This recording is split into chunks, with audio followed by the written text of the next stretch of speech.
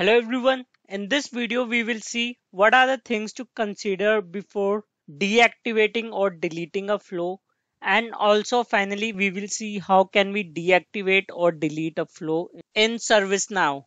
If you're liking my content, please don't forget to subscribe to my channel and don't forget to hit that like button. First of all, what are the things you should check before deleting or deactivating a flow? Is it being used in some catalog item? So you can go into that catalog item, go under process engine and see if that particular flow is being used there or not. Let me quickly show you how can you find that. I'm in my ServiceNow instance. I will go to maintain items and then I will bring on a field using personalized list called flow. This flow actually stores the flow which is being used in this catalog item. So we will quickly take a look. For example, this e-separation flow is being used in this catalog item called e-separation. Similarly, demo now parallel is being used in the catalog item called test1. So you can search for the flows which you are trying to deactivate or delete are being used in any catalog item or not from here. Secondly, is it being used in some custom application or custom table or in fact any table? So for that you will have to manually search that by going into the condition of the workflow, that is the trigger. Let me quickly show you where can we find that trigger. So now for example, I'm on my flow designer screen and I go to this particular flow called do while loop. And if I scroll up here, you see the trigger. And now in this, you would see this particular flow is being used when an incident is being created. So I know at what point of time this flow will trigger and will it impact my existing process of incident or not. So I need to ensure the same thing for my custom tables or any out of the box tables as well. So these are the few checks which you should be definitely doing before deactivating or deleting a flow. Next is what is the impact on the existing records which are already using that flow when you deactivate or even delete a flow. For that, I will show you an example. Let me quickly take you in ServiceNow again.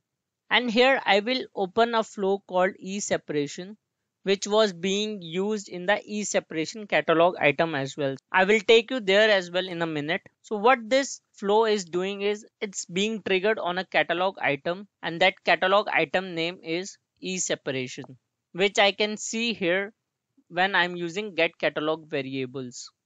Now what I will do is I will go to this catalog item. I know this e-separation flow is being used here at this place. I will go ahead and create a ticket and I will order this now. So this flow will automatically be attached to this RITM because it is currently active, and whatever steps are defined in that flow will automatically run. So let me quickly show you that. I'm in the RITM now, which was just created, and if you see, this approval has been triggered which was defined in the flow. So you can see that in the flow context here that it asked for the approval and it is now waiting for the next steps.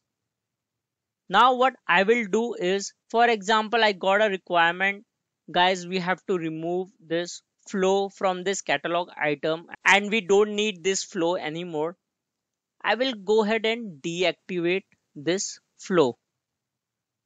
Now since this flow is deactivated, let's see in the RITM what's the impact. So I am in the RITM again. I will refresh this RITM.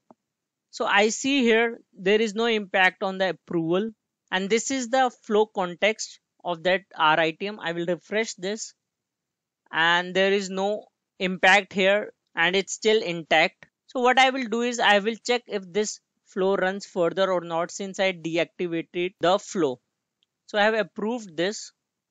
I will go back on the RITM and you see this has been approved and a catalog task has been generated.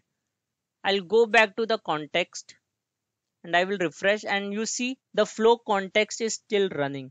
So that means even if I deactivate the flow context which is running on the existing RITM or on your existing records, any other custom tables or any other out of the box tables, it will still keep running.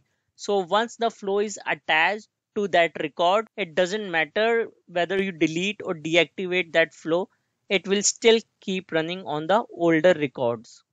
So I will go back into the catalog item.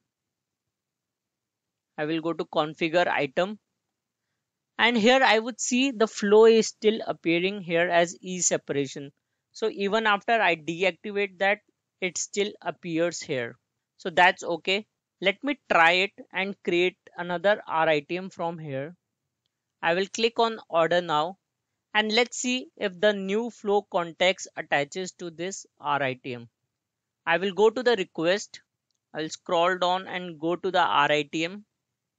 And if I scroll down here, you would see there is no flow context. So that means once the flow is deactivated, the flow doesn't attach to the new records.